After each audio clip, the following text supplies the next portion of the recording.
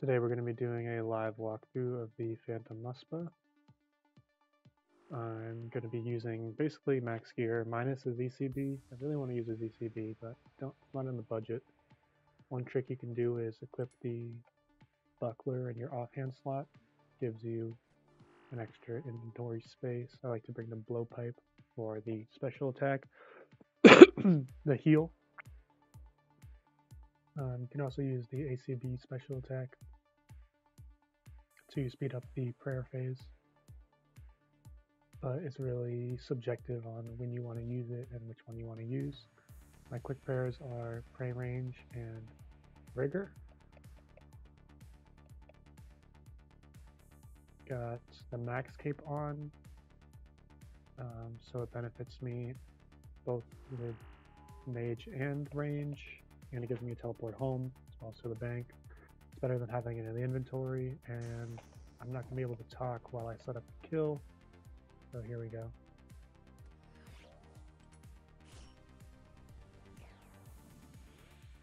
Summon the thrall. You want to summon it on that tile, because if you're any further, the thrall has to walk up to the Muspah to attack it, which isn't ideal because you lose a tick.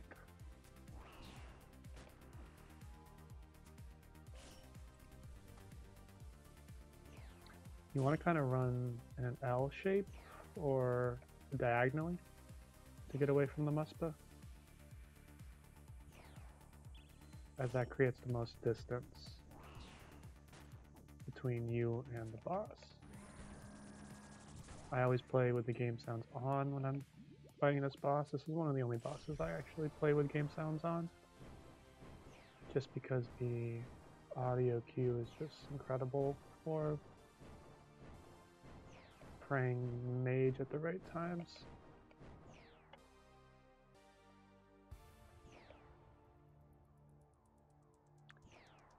Around the first or second special, I always resummon my thrall. I use my prayer orb there because it's quicker, closer to the boss.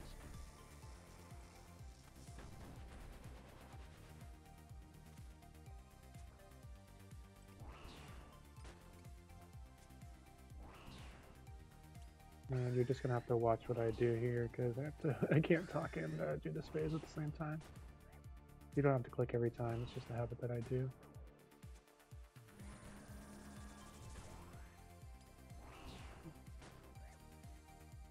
As you can see, I'm using Mark of Darkness and Greater Corruption to make this phase a little more consistent. I didn't even equip the buckler, nice.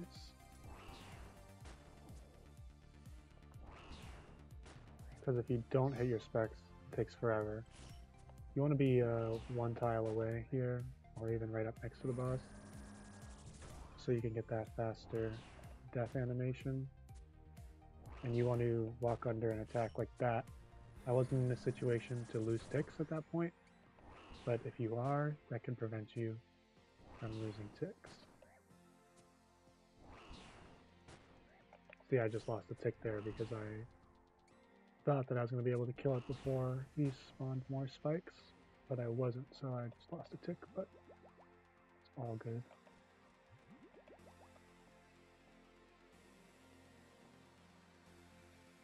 And if you don't have anything on the ground, you might as well leave and re-enter to save time. I'm not going to have time to switch to my mage gear, so I'll just send a T-bow hit. If you run diagonal like that, you're most likely going to get sniped, or if he's approaching you diagonally, you're most likely going to get sniped. There are some guides that exist with like tile markers and everything that show you how and where to run to be on the perfect 5-tick cycle every time. I like to freestyle it because it allows for some variety with the boss.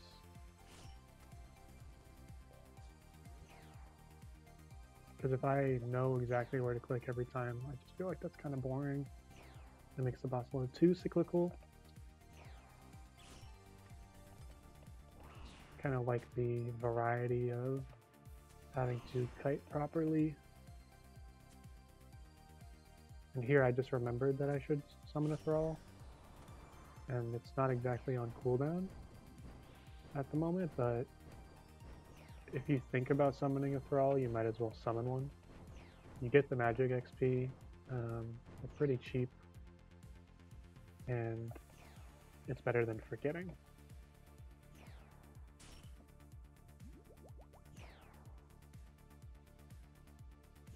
Here I'm going to use the prayer orb, because it's quicker than going to my prayer book and then back.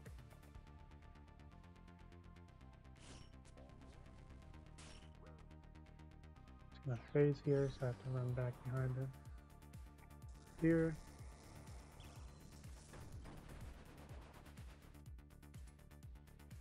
There's one tick behind there.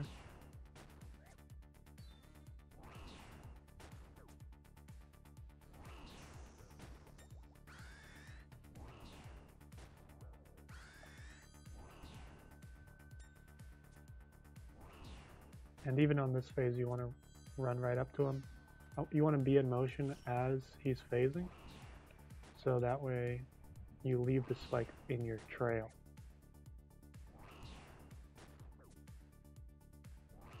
You got to predict that, save some ticks, save some time.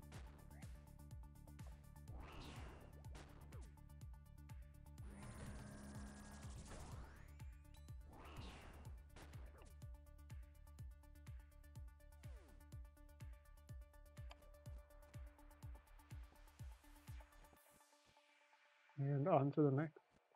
What I like about this boss is how farmable it is. Like, the run from the bank isn't that bad. Look for the color. And then summon your thrall as soon as you can, really.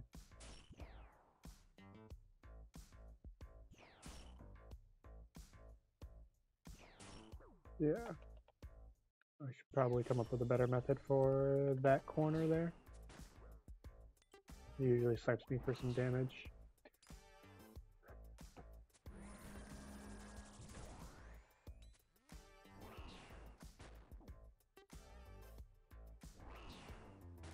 Here, I'm just hovering. Because you knew I had a feeling he was going to switch there based on how much damage I had already done. And it's obviously better to attack with what he's weak to at the time. The DPS difference is quite significant.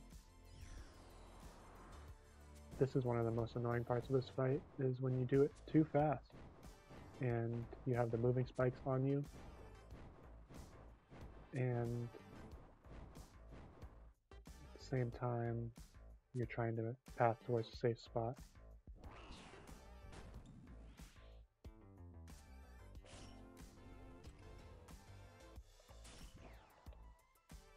Alright, we'll go for the smite skip here. No, I don't think I'm going to get it. Oh, I forgot to summon my... God damn it. I forgot to resummon my thrall to prevent the overkill damage. Or else that would have been pretty dope to get live. I'm gonna send it to finish this phase.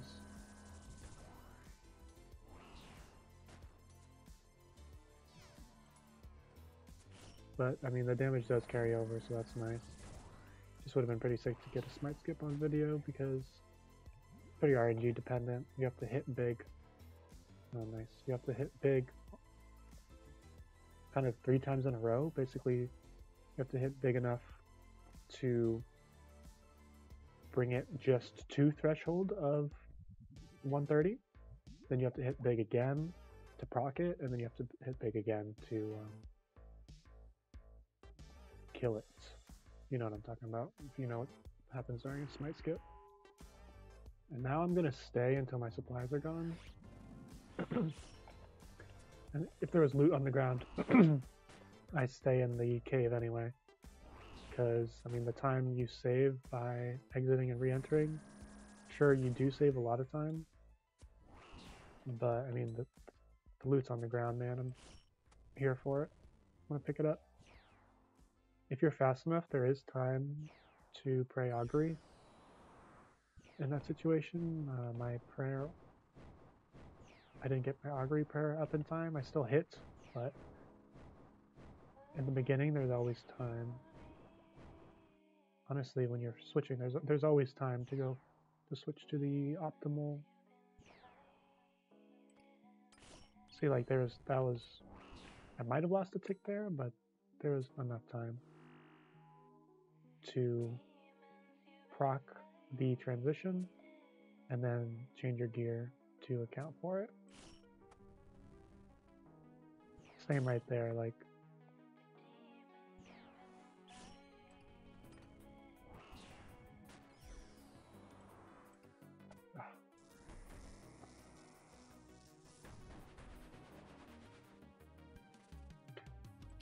I'm not gonna rush it. Oh, still fucked it up.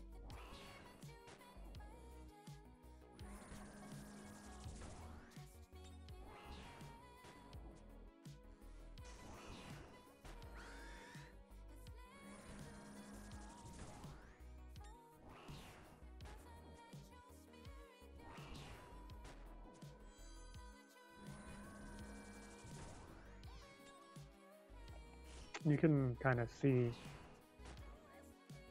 my methods, and then I'm kind of consistent with them.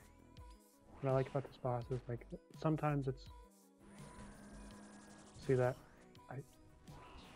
I like about this boss is that the tips and tricks are consistent, like between kills, almost exactly.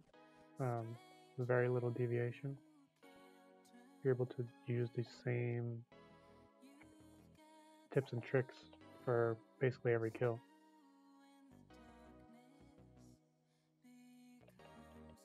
We're gonna see how long this trip lasts. I left the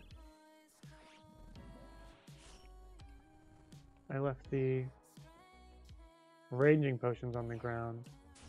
One of the limiting factors of a trip is your divine bastion.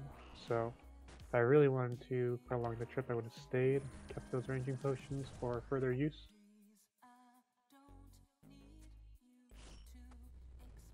There I was lazy. I moved, but I could have switched my gear to hit the melee phase with mage. But, I mean, it's a video game, man. You just make your decisions as you make them. It's all good. You don't need to be efficient all the time. It's kind of silly because I know quite a few people T-bow only this boss, and they get like consistent like 245 times. And I do kind of like full try-hard switching and only shave off like 20 seconds a kill. They don't even have to change their gear. It's like, just makes me feel silly for doing such a high effort for a trivial benefit. It's not really trivial because I do much prefer changing my gear and clicking fast and clicking hard, you know what I mean? We'll go for the smite skip here. I'm going to try to remember it.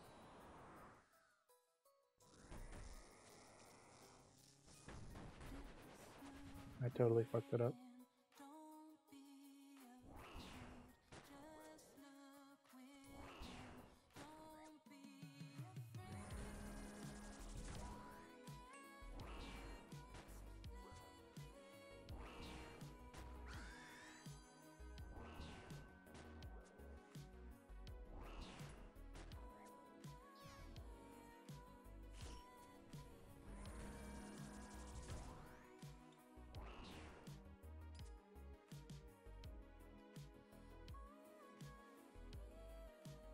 At that point, I was just fighting for my life, man. Have to stop with the commentary. It's probably not enough HP to finish a kill, especially with my pot running out. But I'm down to risk it. Let's go. Oh my god, I have Death Charge. Didn't even realize. Oh, I think I just looted the death runes. Yeah. If you loot death runes here, if you have my, take a look. Take a look at my rune pouch. If you loot death runes, then you get Death's Charge, which allows you 15 extra spec per kill, which is pretty dope considering you could like spam blowpipe spec and basically heal back all the chip damage. There's like some trick to use accurate here and a three tick weapon. That's beyond my willingness. Don't have time, so I'm gonna send a T-bow there. I could have predicted it, but it's all good.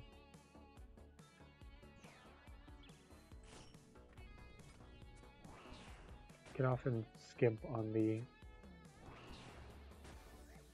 helm switch if you're really pressed for time switching.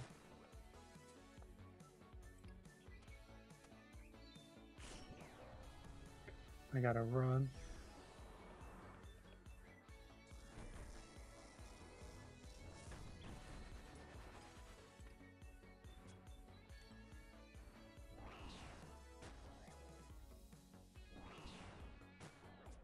Might not make the kill here. Unpotted. Taking massive chip damage.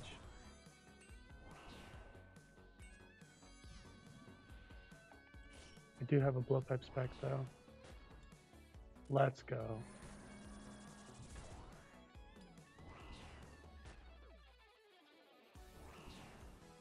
Why not? Accurate, whatever.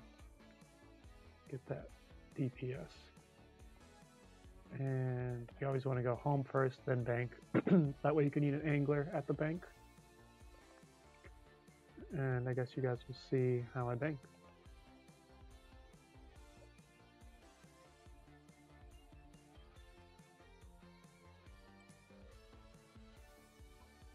Basically anything that's not... Where the hell did that book go? Whatever. Basically this whole part of the inventory can be banked. And then you just replenish from here.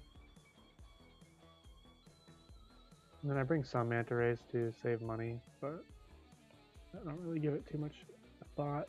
You could pre-pot at the bank, save yourself 10 HP from the divine, but not worth it in my opinion. I always right click this because a lot of people accidentally click to send stairs and it sends them to Narnia.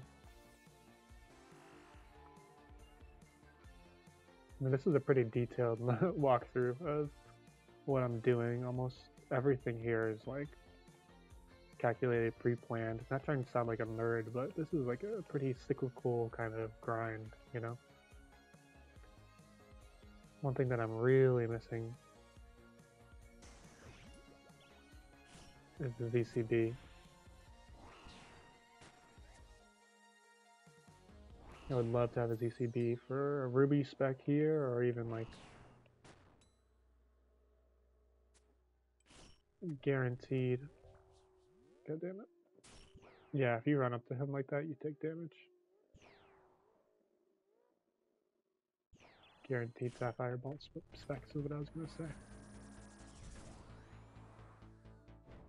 You always want to pray Mage accordingly when that happens, even if you phase him and whatnot.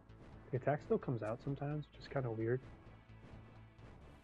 But, see, I just snuck in an accurate hit for a little extra DPS. If you hit him and he does that, it kind of resets how much damage he can take before he changes his form again.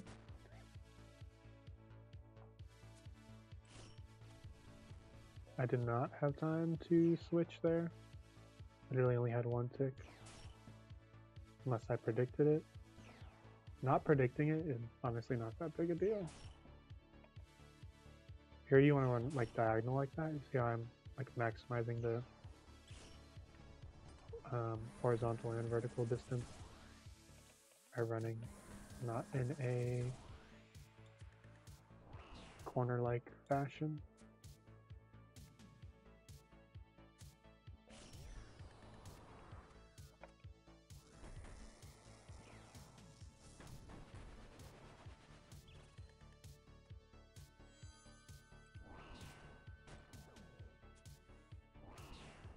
You want to be in your best.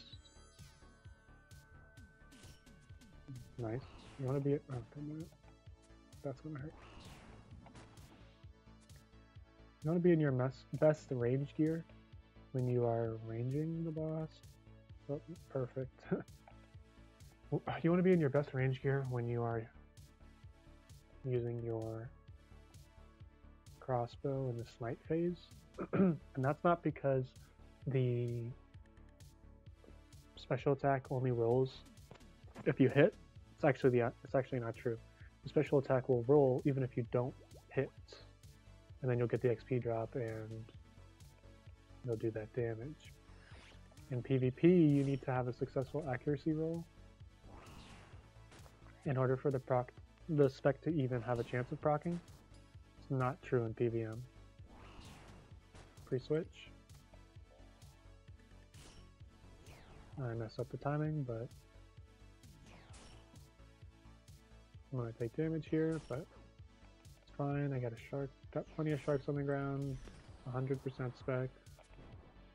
I'm in a good spot with HP. And as soon as you get a supply drop like this, like almost every time that happens, even if that happens once, your trip becomes, goddammit,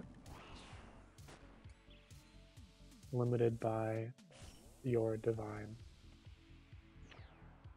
So this is probably going to be a 20-minute trip.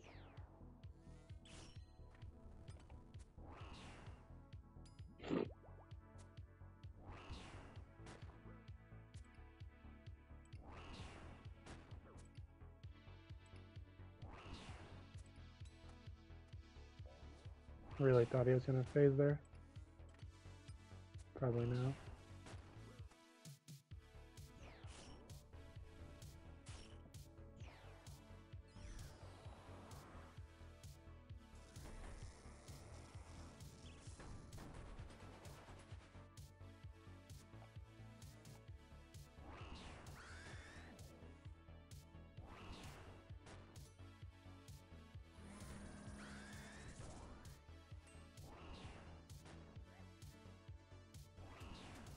If you attack him on the first tick, he becomes attackable.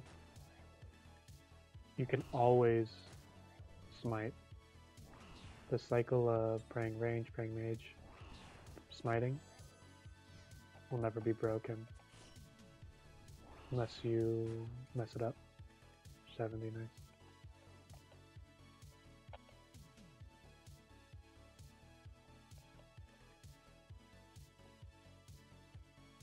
One thing that is a little inconvenient about supply drops is that it makes it so there's no point in leaving. So now all these drops on the ground kind of chain me here, and I have to wait out the respawn timer. Ultimately, saves me time because I'm not banking. And I'm staying in here, and I'm staying fighting the Muspah for longer.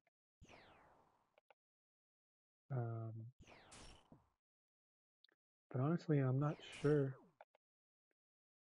if the time saved banking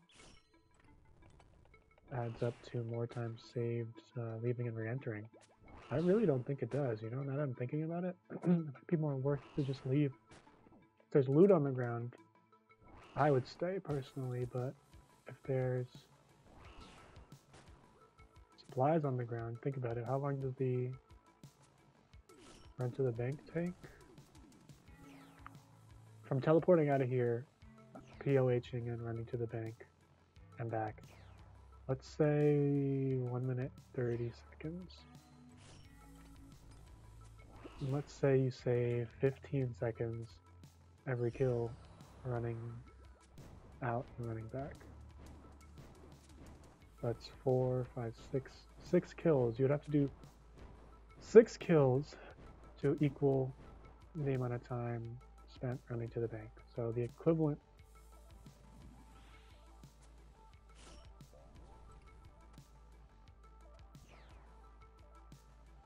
So you would have to do 6 more kills.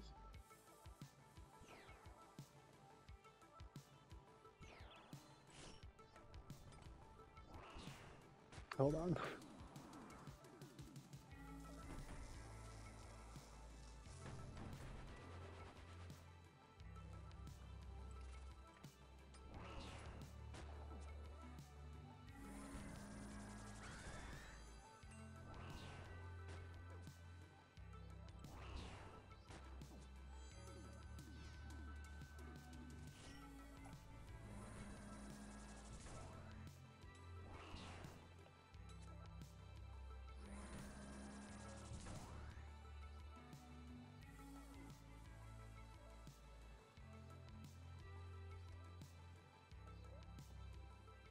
All right, let me just inventory manage for a second.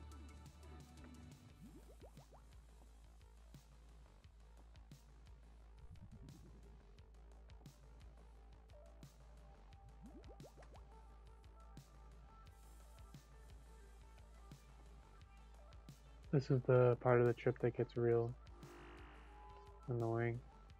No, it's not even annoying. I'm being dramatic. The part that takes up a lot of brain power, honestly.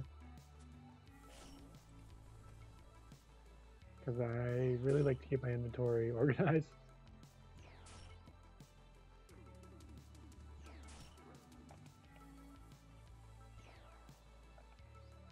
I'm deciding what to put where. See, like, it fades, but you still want to pray mage because that thing's still coming at you, even if he is in the middle of phasing. It's a little weird, but I understand. You know, the attack's still coming out. Gotta pray against it. Just because he's phased doesn't mean that the attack isn't still in the air.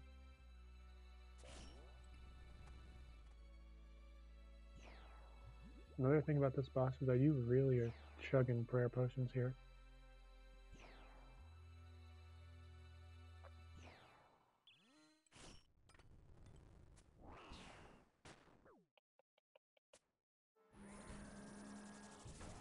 These things aren't going to be solid by the time I phase it.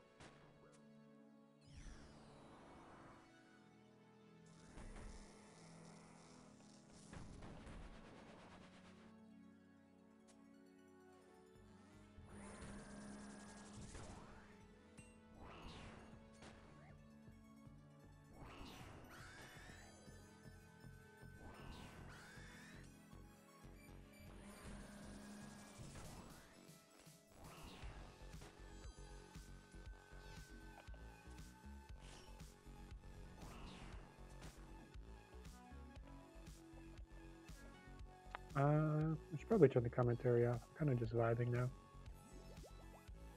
Thanks for watching, and I hope you learned something. Bye.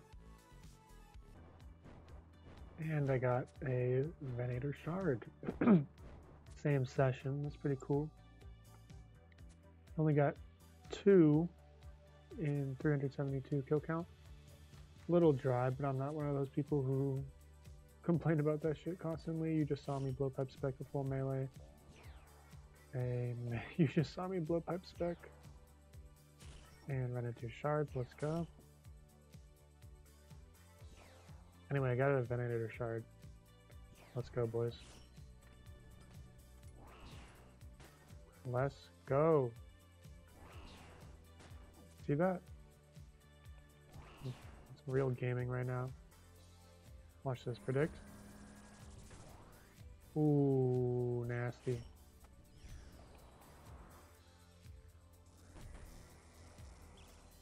Oh my god. Okay, that's not that bad. I can fix that.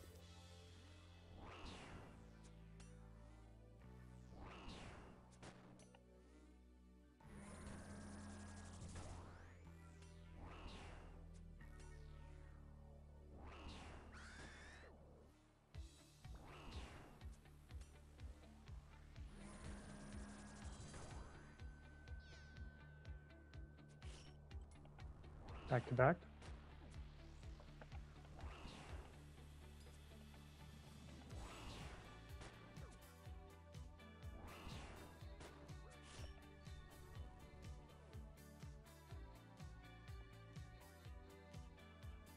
All good. That's me saying that's a clip. That's a clip. And here's a clip of me dying with someone to witness it. Let's go.